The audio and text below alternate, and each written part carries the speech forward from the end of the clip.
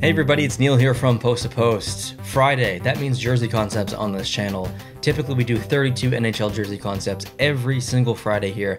Today's a little bit different. It's going to be NHL related. We're still doing jersey concepts, but I am running a little bit low on sets from the community, so I have to make this call out every single week. If you've got time, you want to come up with your own designs, head on down to the description of the video. There's details on how to submit concepts to the channel. Would absolutely love to see your work and showcase it here on the channel. But today is different because although we're still doing NHL jersey concepts, I've only got 19 for you. And that's because we're doing a special series called the Defunct series. A designer in the community named Zach has sent these in recently, and I've not seen them before. I'm excited. They're still NHL teams just because they don't exist anymore. They're still NHL teams. I decided to wear the Mooderus. Okay, technically Dallas Stars still exists, but unfortunately the Mooderus does not. But we'll check these out because I've not seen them before. Let's react together and let's see what Zach's got for us. Coming up with the first one, which is, I think it's the Atlanta Flames. Let's bring it up.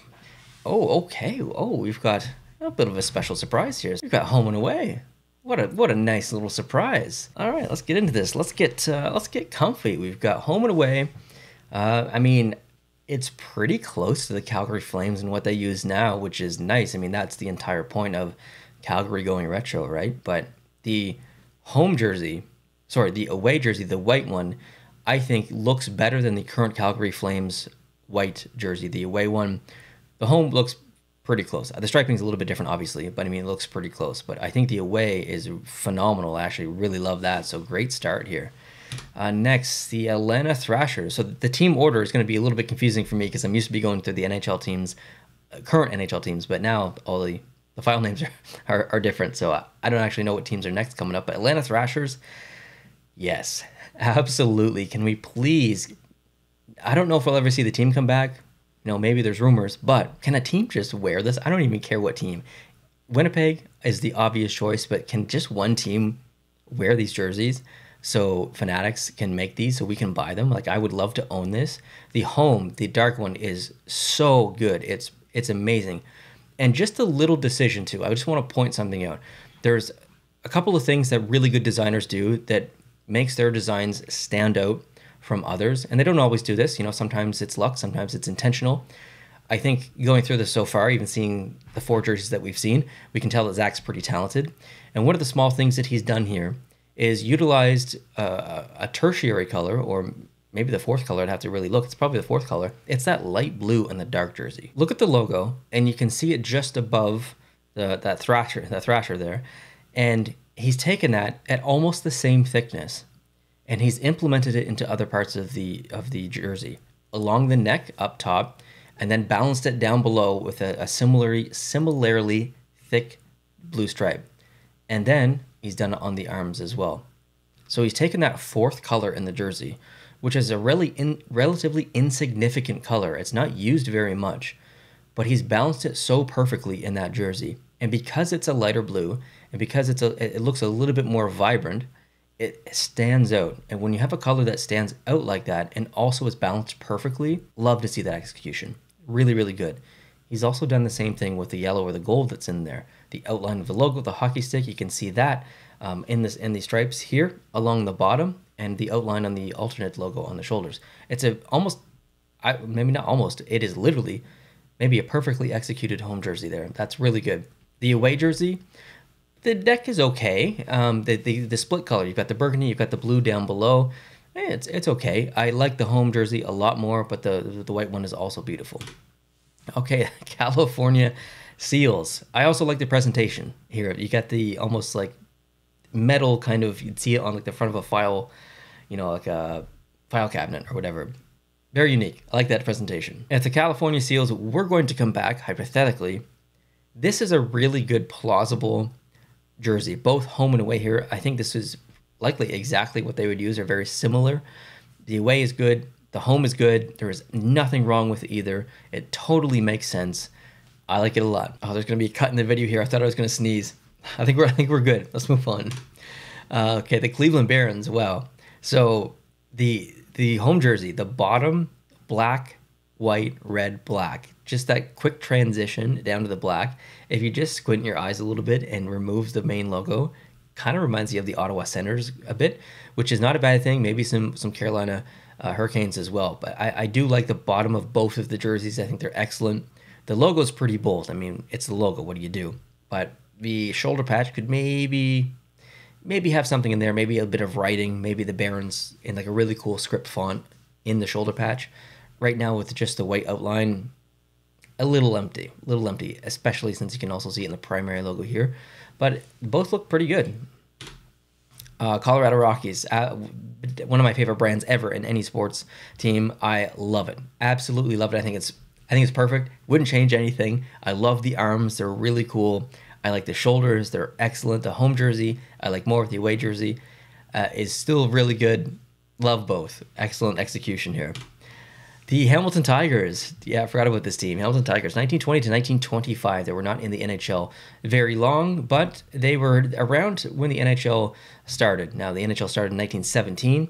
Obviously, 1920 is not 1917, but in that first 10 years of the NHL, this was one of the teams that that kind of popped up and was around. And unfortunately, they did not last, but they play an important role in the NHL's history.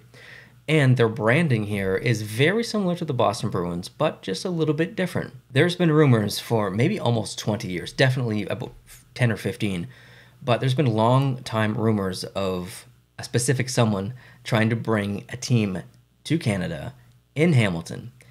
It's been shut down multiple times for multiple different reasons, but it would be really cool to see a team come back to Hamilton. If you don't know, Hamilton is a city in Ontario. It is, I believe, just southwest or west of Toronto, and there would be conflict there for fans and stuff. And you know, how many fans would migrate to be Tigers fans if they were Maple Leafs fans? So, I don't know. I think it would be cool if it came back. But yes, these are nice jerseys. Hartford Whalers, this is an easy one. We've seen similar jerseys, 3 from the Carolina Hurricanes, so this is not really unusual to see at all. This is exactly what I would expect. Both very nice jerseys. I think I like the away one more. That white one is beautiful with the blue tail. Kansas City.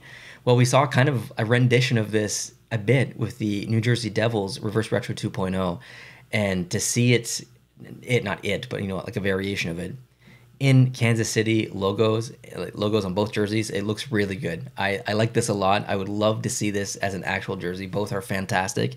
No disappointments here, honestly. Minnesota North Stars.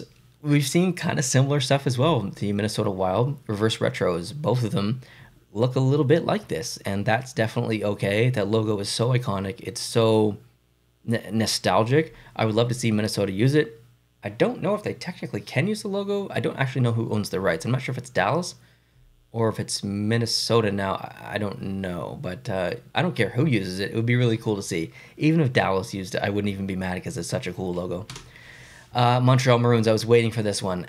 Yes, I love Montreal Maroons concepts because we get that deep, beautiful maroon color, and we get it typically accompanied by off-white and not white. And I love the historic, just like very nostalgic aspect of that. It looks weathered, it looks traditional, and I would love to see something like this come back in the NHL for the Montreal Canadiens just to use as a specialty jersey or something. I think that would be so cool. It would sell very well. Both of these are beautiful. They're simple. It's exactly what it should be for the Maroons. The Montreal Wanderers, I forgot about this team. Yeah, not the best branding. It looks a little superhero-y. It's a little bit Detroit Red Wings as well, so it's fine. It's fine, but it's not going to win any awards. The New York Americans, yes, this was a very cool team, and they had some pretty cool jerseys back in the day as well. Lots of stars on here. I love the shoulders. This logo's okay. It's not bad. It's weird to see, though. It's definitely weird to see. Basically, the Rangers jersey just kind of changed up a little bit. I do like it, though. Ottawa Senators. So, yeah, the Ottawa Senators existed and then de-existed, that's not a word. They no longer existed after a certain point, 1917 to 1934, and then they obviously came back in 1992. But these are pretty cool jerseys. The gray is not bad. I think away jerseys likely going to be my preference if I had to pick one of them, but neither are bad at all. The grays, I don't know. I'd have to workshop the gray a little bit. The Philadelphia Quakers from 1930 to 1931. If I'm not mistaken, the Philadelphia Quakers became the Pittsburgh Pirates or the Pittsburgh Pirates became the Quakers.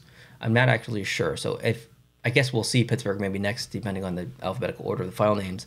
But I'm assuming the Pittsburgh Pirates will be coming up. I just don't remember the year. So it's 1930 to 1931. The Pirates might be 32 to whatever, or 31 to whatever. But yeah, Quakers, although they didn't exist very long, they're pretty popular in the Philadelphia Flyers lore. And it would be really cool to actually see the Flyers take inspiration from this and do something very Quakers related. Now, they have kind of done that in the past for sure, but to really like embrace it and just go for it, that would be really cool to see. I like both of these jerseys. The away one is awesome. I love the black shoulders, and black and orange look so good together. Hey, there you go. Okay, so the Pittsburgh Pirates. So it's 1925 to 1930. So it must have been the Pirates that became the Quakers and not the other way around. But this is very expected, very cool. Pittsburgh actually did honor the Pirates by their, I think it was a Winter Classic jersey, not last season, but the season before. It was the off-white, I think it was, with the 2 lines in the background and the P. And it was really cool to see them do that. And if the Pirates did exist, man, these would be cool jerseys. A little bit Boston Bruins, obviously, with the away or the white. And the home jersey is very, it's not Boston. It's a little bit of Pittsburgh. It's a little bit of Nashville. It's cool. It's very cool. The Quebec Bulldogs. Yeah, I forgot about the Quebec Bulldogs as well. This is really cool. I love this jersey design. This reminds me of, not the colors, but the jersey design. There's a team in the QMJHL called the Armada. They use black and white, and their jerseys were designed very similarly with the layout in terms of the big swatch of color in the middle, the big kind of backing section, and the kind of the almost squared off colors coming down. I like that. I think that's pretty cool. And it looks good here as well for the Quebec Bulldogs. I think this would be a very popular jersey. Next, the Quebec Nordiques. Well, obviously, we have to have these 1979 to 1995. And the numbers on the shoulders look really good. I wasn't expecting that for this design. The fleur-de-lis coming up the sleeves looks pretty good too. It's kind of tough when you take the Nordiques that has such an iconic and loved jersey, and to change that into something that's not too different, not too disrespectful, into something that people are still going to like, and still not going to be like, oh, it's too far from the original, or it's not the original, I hate it. Zach's done a really good job here. Like, that is a completely acceptable design, and not only acceptable, but plausible. Not only if the team came back and looked like this, like that, I could totally see them doing something like this. But if they did the rebrand that they were going to do, different logo, different whatever, we can talk about that another time. But if they had stayed in the NHL and just decided to spruce up their jerseys a little bit, this is very plausible. We could have seen this back in the 90s here, the early 90s, mid 90s. So this is wonderful execution. I really like both of these jerseys. Great job, Zach. St. Louis Eagles, another team I kind of forgot about, 1934 to 1935. The red logo on the dark blue gets lost on me a little bit with the home jersey, but the away jersey is pretty good. I mean, it's a relatively simple jersey design. Not a lot to say here. Both are nice. Winnipeg Jets, 1979 to 1996. Then, of course, they moved on, and then they came back as a different franchise. But this is, I mean, pretty close in a way to what the Jets have done branding-wise with some of their alternates. Their current alternate looks like the home a little bit in this scenario. The away looks good as well. I like both. They definitely wouldn't change any. Look awesome. That wraps it up. So we had 19 to go through. 19 times 2 is what, 38? Second guessing myself. Yeah, 38. My favorite. I mean, there's too many good ones in here to give honorable shoutouts. I'd have to do the video all over again, honestly. My favorite, okay, I'm going to say the Colorado Rockies are my favorite, but that's a little bit biased. I'm just obsessed with that branding. But I think my unbiased favorite is probably, oh man, the Nordiques one is so good. It's really, the Nordiques one is really, really good. I was going to say Atlanta. I'll throw Atlanta up there because it's executed perfectly. But I think that the Nordiques, I'll put that one back up.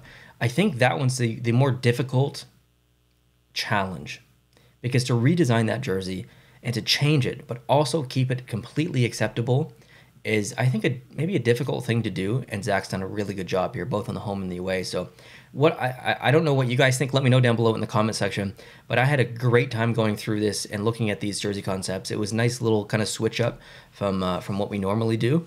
But yeah, thank you, Jack, so much for submitting those. That was really cool to go through those. Let me know what you guys think. Let me know your favorite down below in the comment section. We'd love to know which one you liked the best. And if you didn't like any of them, let me know that too. Let me know your least favorite. Sure, Zach would love some constructive feedback and criticism too. So if you guys did enjoy it, make sure you hit the like button down below. That helps the channel quite a bit and helps me. And if you're new and you want to see more videos like this, of course, hit the subscribe button. We'd love to have you join the family here at Post to Post. And we'll talk to you guys soon. Have a great weekend. Adios.